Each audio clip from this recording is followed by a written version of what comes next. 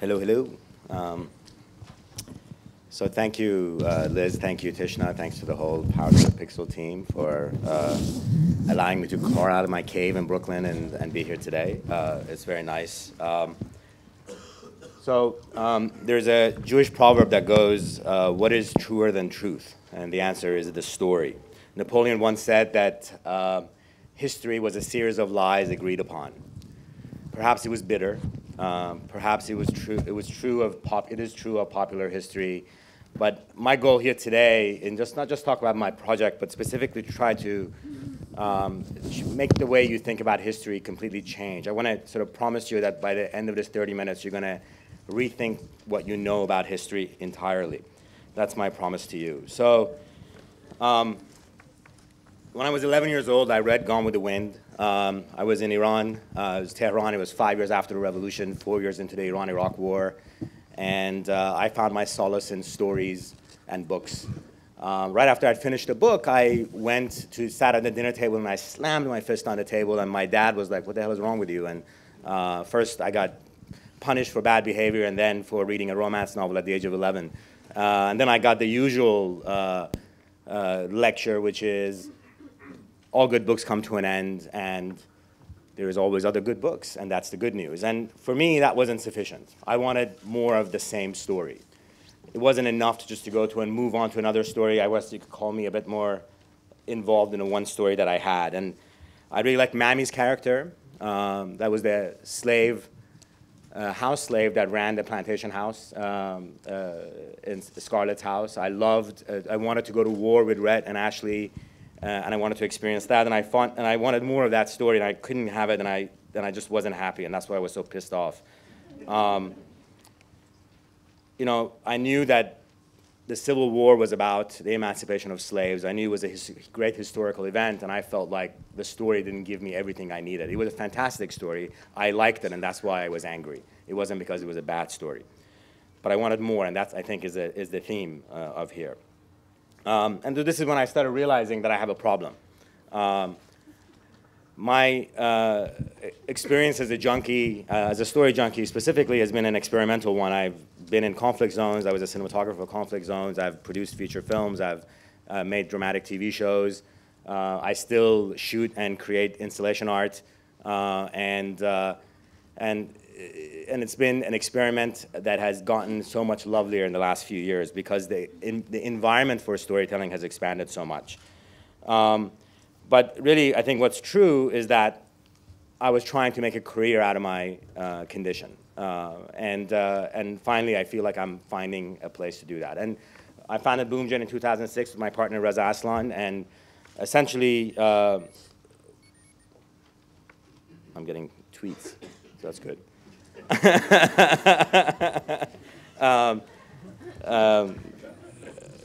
You know, I've worked on studio pics. I've shot a lot of stuff. But with BoomGen, what we were doing for the first 4 years was a service entity. We were working with studios to shape creative, and then in 2009 we began to develop strategies around audience engagement. And so we would, and our goal wasn't the same thing. It wasn't just promotion. It was about trying to pull the story out of the creative and extend it into the conversation around the content. And in doing that, we were able to bring millions of people to content. So in the process, we'd learn how to work on really good creative, but also we'd learn how to bring millions of people into a conversation around content. But what we hadn't figured out was how to convince private finance to give us enough money so we can do our own projects. And that's, I think, the reason why we decided to leave the film business and get into the story business.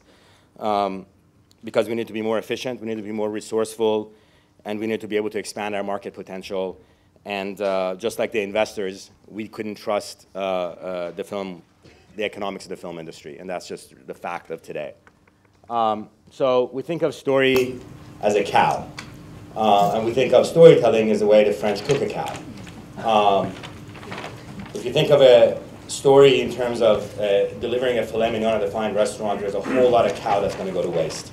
And that's just tragic. And the waste is conflicts, characters, storylines, context, tears, laughter, things that should not go to waste. And any story junkie can tell you that.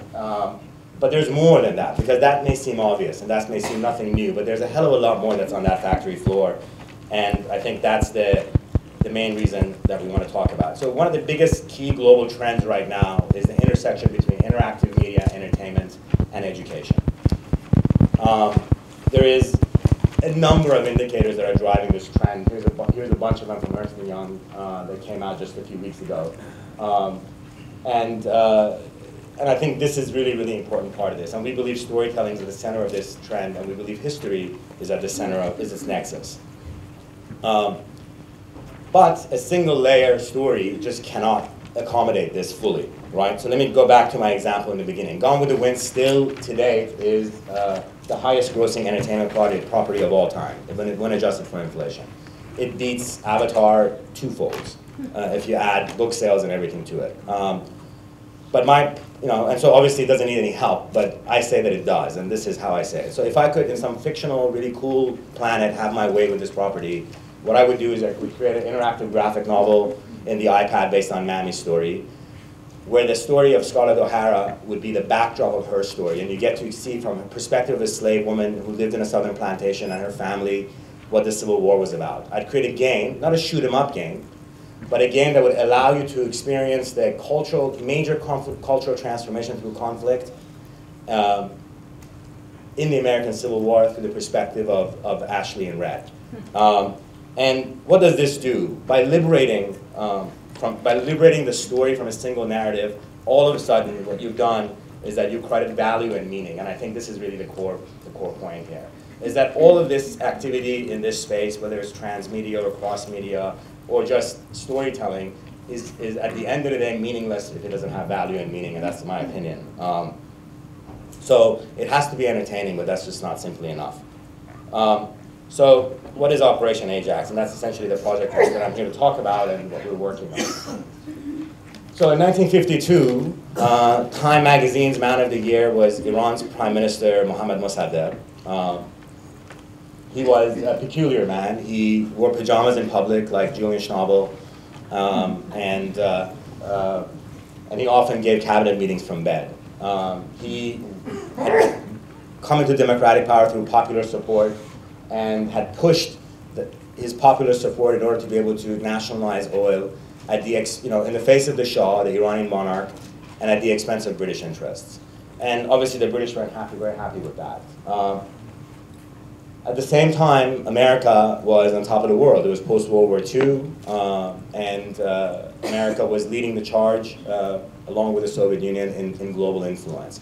But America really believed morally that they were in a battle with the spread of communism and the Soviets, and that really had captured the American mind at the time.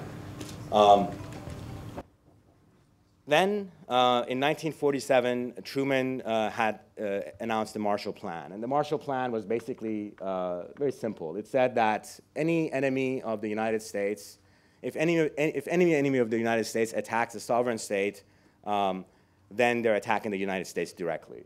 And that was a very bold statement. And essentially what they said was, and they put the CIA in charge of that mandate. And the CIA at this point was meaningless. It didn't exist, and this was really what they had to do, and they didn't do much, to be honest with you. But they were tasked with countering the spread of communism and Stalin, and Stalin's push out towards the West and elsewhere in the world by the spread of democracy and capitalism. Now, if you recall, Iran at the time was just south of the Soviet Union. And so it was immediately within the Soviet sphere, and here's a young democracy. And so naturally you would think that the US would want to help. And Truman for a long time resisted the British calls to interfere. But eventually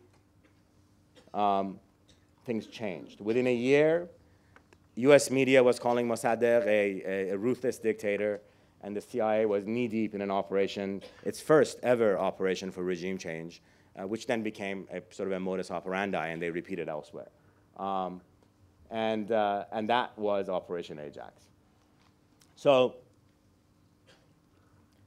what we do essentially is what I call sustainable storytelling. And I think we can learn a lot from the sustainability environment, because that's the big thing that's missing from the film industry for sure, but storytelling in general, that it's not sustainable.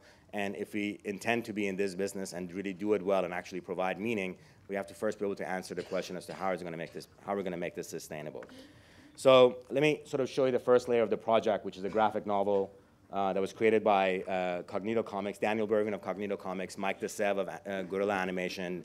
It's based on Stephen Kinzer's international bestseller called All the Shah's Men, and is powered by a technology created by Tall Chair in San Francisco.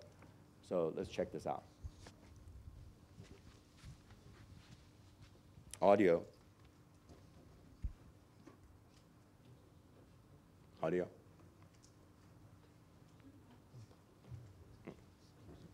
Booth. No booth. Did we disconnect it?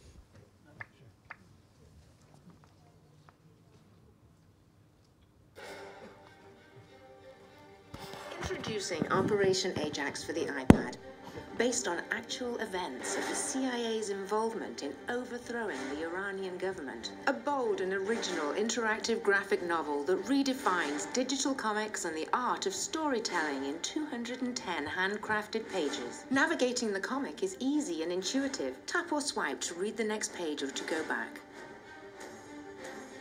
Touching the middle of the screen gives you more control and lets you dive deeper into the rich history surrounding the story. At the bottom of the screen, we can flip through pages. It's also easy to jump to different chapters. A handy guide can be called up to provide a synopsis of the cast of characters. Occasionally, you'll see a star while reading. Touch it to pull up additional information about key story points, historical documents that have only recently been declassified, and even newsreels from the era. Operation Ajax by Cognito Comics. Experience it at the App Store. Sorry about that. The graphic novel came out in the end of last year. It's done quite well. It's won a bunch of awards. There were, it was a Webby honoree for Best Entertainment on the Mobile Tablet Space. We beat out Marvel and DC at CES for Best Mobile Application of 2011 in the Mobile App Showdown at CES, and a bunch of other things. And so it's been a good start. Daniel Bergman comes from a gaming design background, and he wanted to figure out how to tell the story using his game design techniques in the iPad, which at the time when this whole thing began had just been released. Mike's actually won a bunch of Emmy nominations because of his amazing work on Beavis and Butthead. But he's a really good writer, and I think Beavis and Butthead is actually a really good example of how good of a writer he is. Tall Chair is a technology company out of San Francisco that has created a publishing tool called the Active Reader, which runs on top of Unity, which if you're in the gaming business, you know it's a gaming software. And this is what is the environment in which Ajax was created. And I suggest that you guys check them all out. The next layer of the property was the academic edition, and this was for us very, very important. So we knew we had something that was really entertaining. It's a really cool spy thriller, but we knew it had an academic use because the next generation isn't going to read history like you and I read it. It's just not going to happen. And so storytelling is going to come back to the environment in which you're going to create educational value. And so we're just running the pilot of the academic edition now. It's quite exciting, to be honest with you. We created a 90-page research dossier that's going to get incorporated into the app. So the academic version of the app is going to be a monster app that's going to include, much more sources than Kinzer's book, but also it goes far deeper both into early CIA history and the world environment in which provided the environment for this operation to happen. We have given this to the people who are doing the pilot. So this is the kids at Nueva, which is 8th grade students at a school in Silicon Valley who are piloting it now. These actually literally came in 2 days ago, and I just put them in here, of the kids learning with this. And they're actually debating the coup on November 9th in their school in front of their parents, which is quite exciting. And this was their idea to debate it. So imagine 8th grade students who want to debate a coup in Iran in '53, and that's what I mean by power of storytelling as an academic tool. We're also piloting it at UC Irvine to undergrad students, and we're talking to an international school in Holland to pilot it there, and I'm looking for someone in London, and that'll be the end of our pilot program, and then we'll launch this at the beginning of next year. So what's interesting about this is that there's some interesting mergers, crazy mergers happening in the technology space with the educational market. And I don't know, it's rumors if it's true or not, but until there's a time where you can actually sell licenses to universities for content, you are not going to, you're gonna have to sell it on the App Store. So this means that we can sell the same app for a much higher price to story junkies and academics and students everywhere. And that's sort of, and we have direct distribution to them through the App Store, Google Play, and Amazon. The next is a game. When I was a kid, in third grade, there was a pinball machine that my friend had that basically was different. No paddles, and you got to get the ball in the slots. And the ball went through the course and fell into a slot. And if you think of the course of the ball as history, all the other pins represent possibility. And this is exactly what we're doing with the game. We've got a team of academics working on all the reasonable choices that were made in that history. That would have had a meaningful outcome, and we're bringing that into a gaming space where you can go into that history and try to change its outcome. This is a high-level strategy game for the mass markets, but it also has crazy academic implications. And we're working with Chris Klug at Carnegie Mellon, who's a game designer, who's also doing a board game version of this thing to create the app. But what this does is that it makes, because, look, the CIA's role, you're either the CIA Near East chief or you're the prime minister of Iran. If you're the CIA, you have to prevent the communist takeover of Iran. If you're the prime minister, you want a sovereign democracy with economic independence. And those two things are extremely difficult because of the Soviets, because of the British, and because of the Shah. So it's very difficult to accomplish it, which means as a player, you go in and you make history your own personal agenda. And this becomes your mission as to how you want to play this game. And the sky is the limit. And the data that's going to come out of it is going to be fascinating once the gamers get into it. But also, it's going to change completely the way we respond to history. This is some of the sort of the gameplay visuals that we're working on. Then there's the film. The film is very much, it's an animated feature. We're going to start working on a 60-week schedule in the middle of next year. And it's from the CIA perspective, and it's a straight-up film. So if you've heard of Argo, this is the origin story to Argo. When the hijackers hijacked the U.S. diplomats in Iran in '79, they said that they wanted to prevent another Ajax from happening. And so this truly is the origin story to Argo. And this should be out in 2 years. So which sort of brings us back to this idea of a life cycle. So transmedia, in what I have a problem with so far in a lot of things that I've seen, is that it has a very short life cycle. And we, in contrast, have a much more methodical and patient approach. Our projects would take 5 years to come to fruition. But then, essentially, what we do is that we run 6, 7 projects at the same time. And so that allows us to keep busy and really focus on each layer of each different ones and cross-market them. At the end of it, obviously, the visibility is going to happen around the film. But by the time you get to the film, you've created market awareness. You've reached a much wider demographic base, from kids to older people who knew this history or who actually know about the Cold War and what that meant to their lives. And it's a symbiotic relationship, and that's very much what it's about.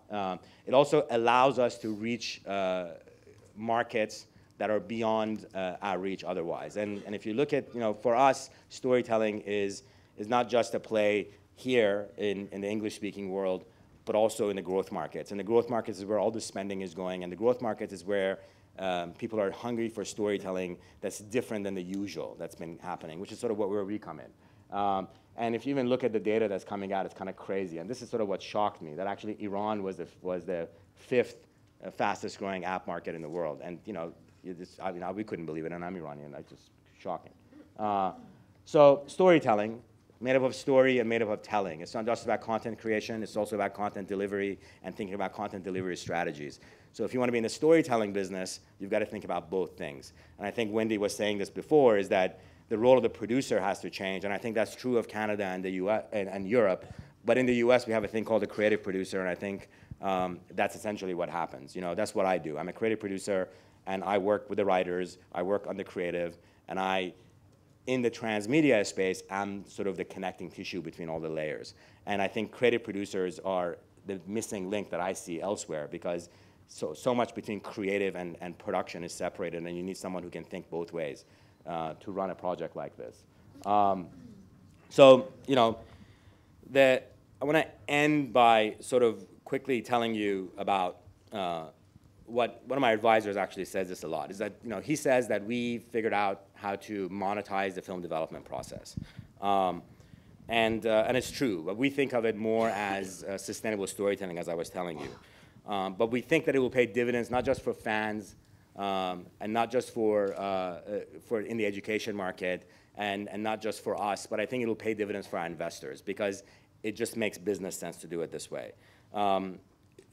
But none of it matters if we actually can't provide meaning and value, and that's, I think, the key point here, is providing meaning and value. As the Jewish proverb goes, you have to be able to get to the truth, closer to the truth if you're in the if the story is at its core. And for us, it's running a bunch of different projects at the same time that allows us to make this sustainable overall as a company, but also sustainable within its silo that we work in. This approach can be taken for any history. Now, that's the amazing thing, right? In the last 50 years alone, the history is a treasure trove of triumphs and sad stories like this one. But even when you go deeper in a story like this that may seemingly seem sad, what you realize that it's so much more than that. And I'll quote my father, who taught me a long time ago that the history's value is trapped in its potential to teach us a lesson, but it's also in our ability to move beyond our grievances. And I think that's a really important part as to why, as storytellers, we should think about no longer being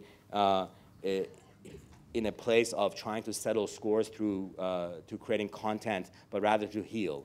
And our role as healers, I think, is the most important thing. And I think if we think of ourselves as storytellers that are trying to heal and accept the vast space that storytelling has encompassed, then we can figure out what the roles and strategies are to take. And I think the story is what told us, in this case, what the platform strategy should be. And I think history is a really good way to experiment and figure out what a platform strategy should be. The story will tell you the answer. It told us, and it's been a very rewarding path so far. Thank you.